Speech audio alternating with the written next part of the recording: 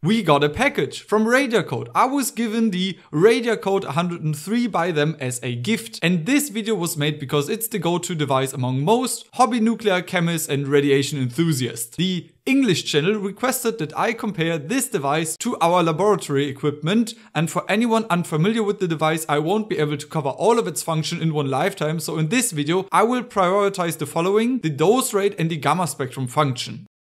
Okay, now a brief overview. It uses a cesium iodide thallium-doped scintillation crystal in conjunction with a silicon photomultiplier to collect data. It can measure beta and gamma radiation. Just a short introduction on how scintillation detectors work. Ionizing radiation hits a scintillation crystal, will excite electrons within this crystal, and these excited electrons will fall down into the ground state, emitting this excess in energy in the form of light within the visible range due to the thallium doping. These photons will then hit a photocathode where electrons are emitted. This electrical signal will be amplified within the photomultiplier tube and will then be converted to a signal that can then be made into something that is usable for a spectrum. It's being compared to our COMO 170 used in the lab, which uses a Geiger-Müller tube for dose rate measurements. Yes, it has a thin layer plastic scintillation detector underneath that it can measure alphas, but for now we are focusing on the dose rate, and this is measured up front with the Geiger-Müller tube. To make the test as fair as possible, the sample is placed 9.5 centimeters from the detector housing at the level of the Geiger-Müller tube. In this case, I had to estimate that the Geiger-Müller tube was installed with a ½ centimeter offset. We are comparing the dose rate of cobalt 60, barium 133, europium 152, cesium 137, americium 241, and radium 226. Most of them were purchased some 30 to 40 years ago and were sold as having an activity of 370 kilobecquerels. Not all of them, of course, and for some I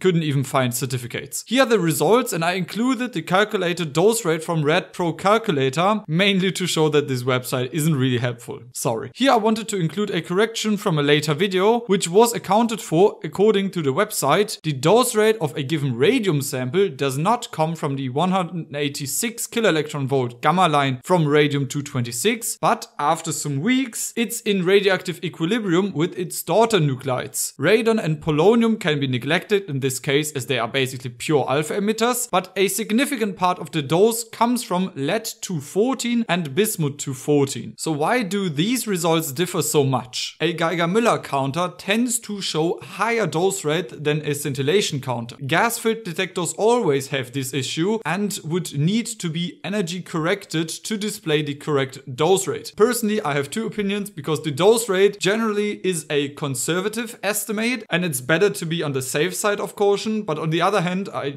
like accurate values, of course. Then again, in another previous video, we saw that the values from the COMO 170 align with our electronic personal dosimeters, and what they show has legal significance. The main task of the COMO is, as the name implies, to detect the finest contamination. The Radiacode is a multi-talent, so that a private individual doesn't have to buy dozens of detectors to have a bit of everything and try them out.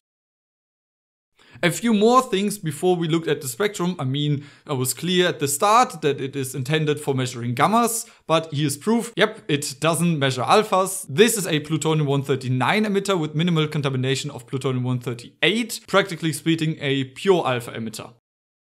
Here's our strontium-90 solution, which is in radioactive equilibrium with yttrium-90. This solution is practically a pure beta emitter, and we can see counts. Now onto the gamma spectrum. Here we are comparing our semiconductor with a scintillation counter. The advantage here is that the scintillation detector has a lower dead time. On the other hand, the channel resolution of the semiconductor detector is better. This is a lithium-drifted germanium detector. These are quite unusual for nuclear laboratories. Usually modern high-purity germanium detectors are used. But just as a reminder, this video is about comparing the Radiacode to our laboratory equipment. This isn't representative for other laboratories. Here I have the PC version of the Radiacode app opened, since the phone version doesn't look great on a normal YouTube video in my opinion. The pros already know what sample this is. I can hover over the peaks and it shows me which energy I selected and where this peaks belongs to according to its database. It's totally correct, that's from the radium-226 sample. I can change the y-axis from log to linear, and they accounted for the decreasing efficiency at higher energies and implemented a filter where you can bring out some details in the higher energy range to make the spectrum look a bit more prettier. All of these spectra were collected over a time span of 10 minutes. Here I have the cobalt 60 with its 2 high energy peaks, and what you can also do is you can take a very long background spectrum, go to library and choose it as a background spectrum. In this case, the counts are compensated for the longer collecting time and will be overlaid over another sample, for example here with the americium 241. Here are some other spectra like the barium 133, the classic cesium 137, europium 152, which is often used for calibration, and the sodium 22 with the annihilation peak at 411 kV, and the actual gamma line at 1.2 mega electron volts. I also brought something really interesting, neptunium 237. Of course, this wasn't added to the database as this is really rare and, to be honest, not something a normal person with just a Radiacode would ever come across. I wanted to determine the efficiency, and for that I need to mark a region of interest. This is something you need another free software for, Becquerel Monitor. Simply load in the XML files and off you go. I did that for every isotope I had data for and had to calculate the activity on the measuring day. And these are my results. For the americium line, I got an efficiency of 0.12%. At 122 kV, I got 6.27%. At 244 kV, I got an efficiency of 4.84%. At 661 kV, we had an efficiency of 0.56%, and it greatly decreased to 0.23 and 0.15% in the higher energy range. With these efficiencies of our standardized radionuclides, you could now calculate how much cesium-137 you got in your sample. But it has to be a point source and it has to be measured on contact. However, depending on the geometry, these values could differ, and if someone else used my data, the efficiencies could vary based on a different region of interest, and different peaks could also overlap, screwing with the results. And the curve could also look a bit different in lower energy range. Something like this, just to keep in mind. This is not the be all and all. It's just a nice reference. Well, I've said everything I wanted to say.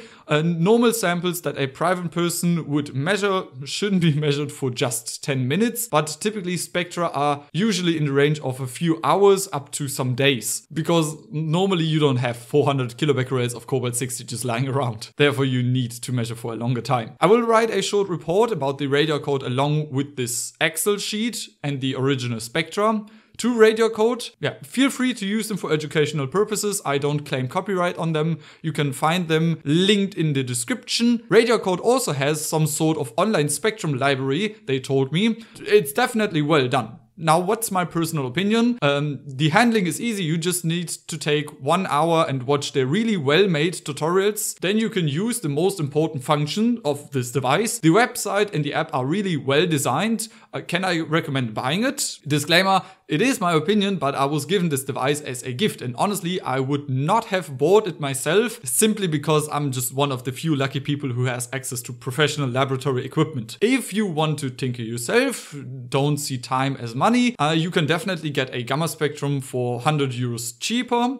But for everyone else, this is really the best investment you could do as nuclear chemist enthusiast. I personally think the Radiacode 102 is also really good. If you can find it on the secondary market, go for it. This device costs a lot of money, of course, but it's well worth it in my opinion. But if you don't want to wait and save all that money, you can go ahead and buy a 100 euro cheap Chinese Geiger-Müller tube. But if you want to invest a lot of money in a high-end measuring device, then I would say go for the Radiacode. I will make a separate video about the Gamma Scout, but I can already say the Radiacode is definitely way better. If you want me to compare more detectors like this, go ahead, feel free to comment down below. And with that being said, goodbye!